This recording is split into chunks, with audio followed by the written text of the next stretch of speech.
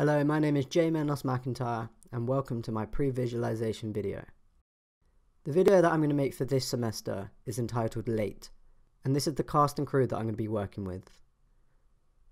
I wrote the script with intentions of making a comedy as I've never dabbled with this genre before.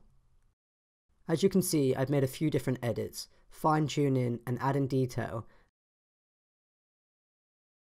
however to make sure there's not too much micromanagement with directions. As for the production design, I'm going to be using bold colours which I think goes with the character and his playfulness. And I also use clocks and watches to remind the audience of the character's lateness. I will now address and experiment with some major elements that I think is going to be a challenge when shooting. Firstly, cinematography. For some of the glances and look away that the character does, for example when the character first sees his dirty laundry on the floor, or when the character looks out the window to see whether it's sunny, I want to use the motion of the camera to see what the character sees rather than a cutaway shot. I've taken reference from La La Land, as you can see. The reason I've chose this stylistic choice is I think it will add to the pace of the film and also the comedy. Secondly, I want to address the editing. At the beginning of the film, we see the character receive a text. I want the text to appear on the screen, as you can see here. The reason for my decision, rather than the alternative, as you can see, the over-the-shoulder to read the message shot, I think it's cheap, and I also don't like the fact that we can't see the actor's reaction. Also, with a better camera and on a larger screen, I think the fingerprints on the screen will be noticeable. Also, in regard to editing, as well as the acting, the transition from the character posing in front of the mirror to him waking. My vision for this transition is to cut from one shot to another, as you can see here.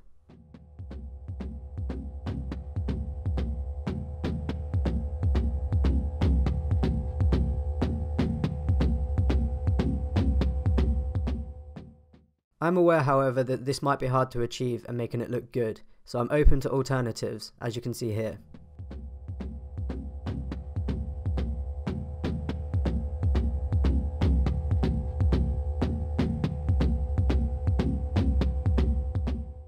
I've spoken with my team and my producer has factored into this extra shoot, allowing for us to film both on the day, and this should give us the room to decide on the editing floor which one works better.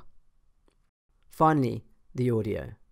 Due to the lack of dialogue, the audio is going to play a crucial role throughout the whole performance to make sure the energy is kept and making sure the audience don't get bored. There's moments throughout where Foley or sound effects can be added, both for the comedic effect and also to fill the dead space.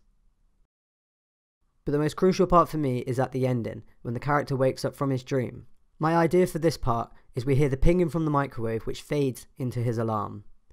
I played around with this sound and this is what I think it should sound like.